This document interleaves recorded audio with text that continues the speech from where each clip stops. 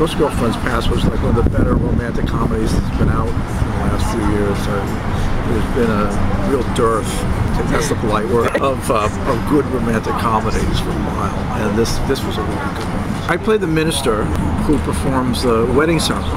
The premise of the movie is a Christmas Carol, and he's visited by the ghosts of past, present, and future, and this is the future. I'm the minister in the future, and the girl that Matthew McConaughey has always loved since he was a little boy decides in the future she's going to marry this other really nice guy. He arrives as a ghost here, trying to break up the wedding that I'm performing in front of a beautiful church in Sudbury, and he tries to dive through to stop, and they disappear. What was funny about this scene, Matthew was in my face, screaming about 4 inches from my face while I'm ignoring him to conduct the service. Anybody here see any reason why these two shouldn't be wed? And Matthew McConaughey is right in here screaming, no, no, no!